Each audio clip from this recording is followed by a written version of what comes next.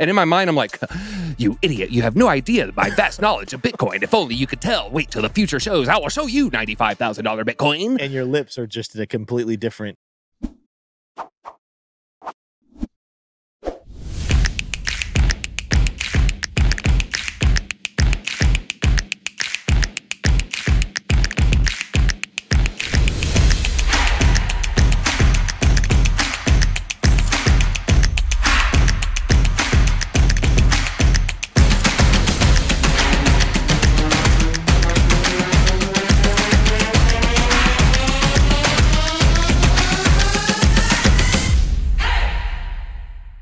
Here's just a good breakdown talking about the BlackRock recruiter exposing their manipulation and control exerted by financial institutions. He did just a really good breakdown of the James O'Keefe tweet there, where they got someone on video where he says BlackRock decides people's fates. It's not who the president is, it's who's controlling the wallet of the president. You got 10K, you can buy a senator. War is real effing good for business. So there's a little Hosky reaction there. Gotta love the Hosky there. All right, so yeah, he did a really good breakdown on that. So if you want to learn more, check that out. Eric Wall. All right, well, during the CT Minute, you saw me liking all those tweets with the BlackRock leak. Well, that's what we're going to talk about right now. Similar to what happened with the Project Veritas stuff with James O'Keefe. What do we have? We have a deleted LinkedIn. Well, who's Sergey Varley? He's the guy that was in the video, and he has deleted his LinkedIn. He dropped the bombshell that exposed the recruiter. The latter revealed what the company takes part in, which includes corruption, bribery, and encouraging wars. Since being investigated, he has momentarily deleted his LinkedIn. However, the same has reappeared online. The journalist recently spoke to the recruiter who unintentionally leaked some of the company's secrets and how they essentially run the world without the public's knowledge. He said in one of the interactions with the O'Keefe operatives here, they don't want to be in the news. They don't want people to talk about them. They don't want to be anywhere in the radar. I expect it's probably because it's easier to do things when people aren't thinking about it. We've been screaming about BlackRock for years. We've been screaming about corruption. We've been screaming about how the elites are trying to pull strings without people really knowing. Well, this is literally proof right there. So the more we talk about it, the more we put BlackRock in a thumbnail, the more I start shouting from the rooftops, the more we can actually affect some change, because it's going to be one person at a time. Okay, so what do we have coming up? We have 4th of July. Let's all be that weirdo that brings, look, don't bring up the vax, okay? Don't bring up HOTES. Don't bring up UFOs. Just bring up BlackRock, okay? Don't bring up reproductive. Let's just bring up BlackRock, maybe bring up inflation, and then see where the conversation goes, because, yeah, we do need people. This is a good sell zone, okay? Well, could be.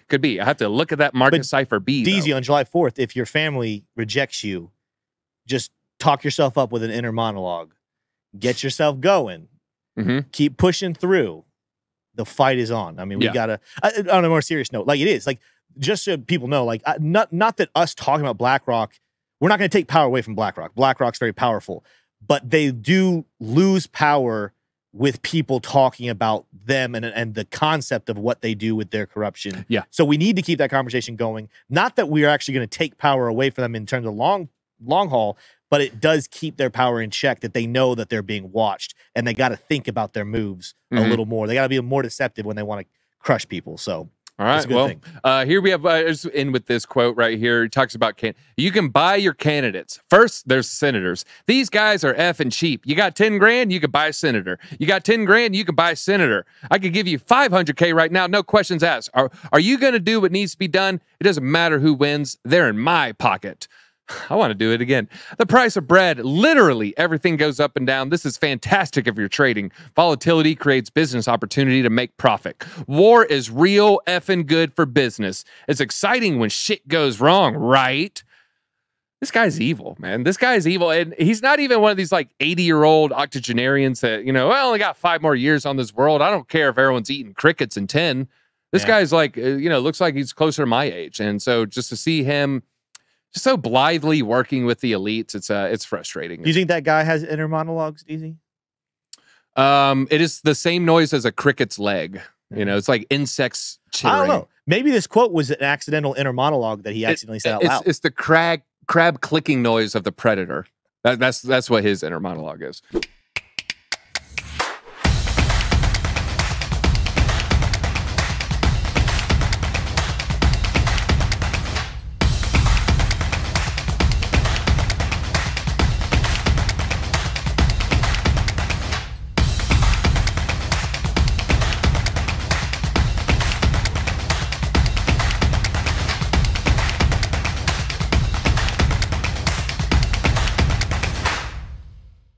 DeFi, stablecoins, DeFi, likely to be SEC's next target in U.S. crypto crackdown.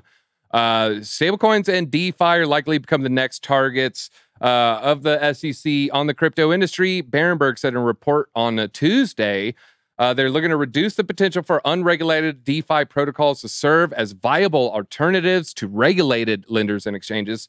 Then they could target the stablecoins that serve as the lifeblood of DeFi. Berenberg also said the USDC is targeted by U.S. regulators. The impact on Coinbase revenue could be significant, noting that first quarter 23, they generated $200 million in net revenue from interest income earned on USDC reserves. So they're crushing it, making their little yield off some of these larger institutional DeFi protocols there. So DeFi, rate this niche. How is DeFi going to do? All right, so we got two competing narratives here. We have the narrative that it is a better system. And then we have the narrative of regulators hate it because it's unregulated. And so these two systems are going to be at battle. BlackRock is seemingly signaling they want to backdoor their way into, flash loans and DeFi, but they're going to signal that it's bad. And so to me, this is ultimately DeFi will win because BlackRock wants it to win. And I don't mean to sound jaded right here, but I think that is what's going to be the pivotal point. Because what did we see right before BlackRock, Fidelity, all these ETFs? We saw Coinbase action from the SEC. We saw Binance US action. So we saw this huge FUD campaign while institutional investors are pouring in. I think we're going to see the same thing. We're going to see a FUD campaign on DeFi and stablecoins. Meanwhile, they're going to be rushing in. And so I think DeFi will win. What do you think? Yeah, I think so. There's a lot still to unpack. I mean, even with the stablecoin conversation, DZ, I don't know if we have time on the show today to do it, but sometimes maybe we'll have to do something down the road with special memberships to hear certain conversations we have behind the scenes in our prep. Because DZ and I talked for, 10 minutes before the show, going back and forth on what Bitcoin's price is going to look like with all of these new ETFs coming out. Then we're also going to talk about what stablecoin's going to look like. I don't know. Do you want to get into some of that conversation? You want to say that for another day? We'll save it. It's already past 12:30. We still got XRP and a potential Q&A. They cannot measure my power level. Ha! Wrapping that point up, though, I think that stablecoins are going to play a significant factor. The question is, how regulated will they be? What will they look like? Will we see a lot of actual stablecoins, or will we see a lot of CBDCs that operate like stablecoins? There's a lot of question marks we still have about what the future looks like. Yeah. So got to kind of wait for that.